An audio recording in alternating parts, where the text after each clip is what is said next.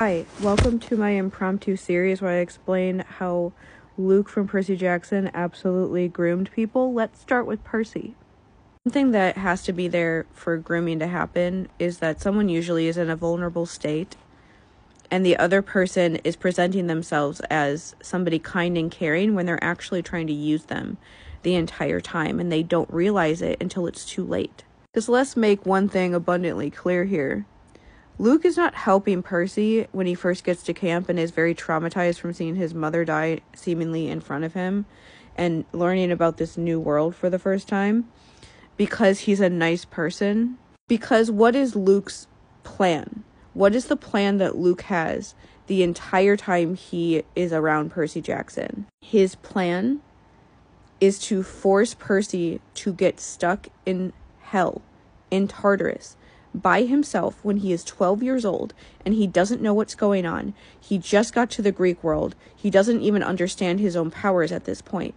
So that he will willingly give himself over to Kronos, or Kronos more likely will be able to take over his body and kill a bunch of people he cares about with his body and his powers that he doesn't even understand yet, and then kill him. That's like what Luke is trying to do. He's trying to be nice to Percy so that he would be more likely to allow that to happen to him before he really realizes what is actually going on, and he has no choice but to go along with it because he's trapped in hell by himself where nobody else can help him and nobody else can save him. Luke is an adult. Percy is a child. Luke knows he's doing that to Percy. And not only, just to bring up Annabeth for a second, Luke also knows that Annabeth, who he says he cares about, cares about Percy, likes him, sees that he cares about him during the quest, that they've gotten a lot closer, and he still is absolutely fine with going forward with this plan. But also, more importantly, when that plan does not work out, doubles down and tries to kill Percy when they go back to camp.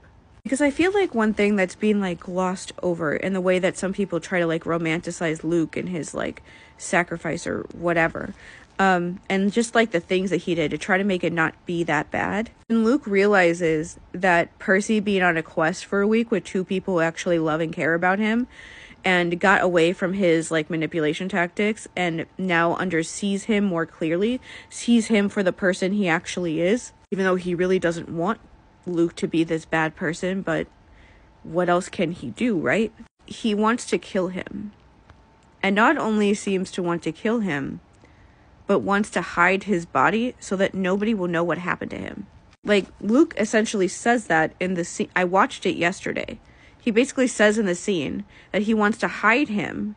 So he either wants to hide him while he's alive or hide him when he's dead. But I'm assuming dead, because if he was going to hide him when he was alive, they would just force Kronos into him, right?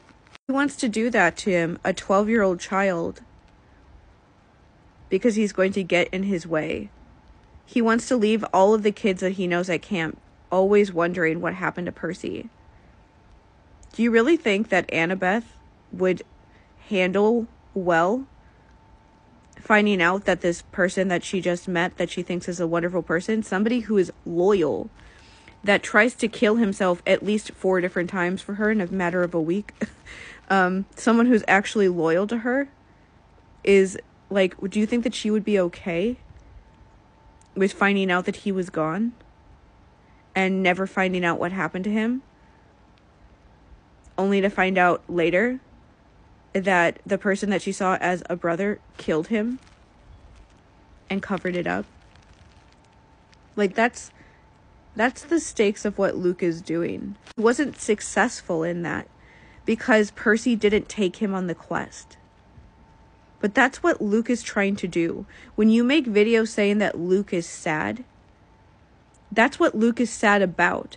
That his victim got enough time away from him that he wasn't able to do what he wanted to do to him, and he kept having autonomy and control over his life. You can talk about Luke's traumatic past and talk about how the basic thought of what he was doing was rooted in something real, but that man is a horrible person. And I'm really glad he's dead.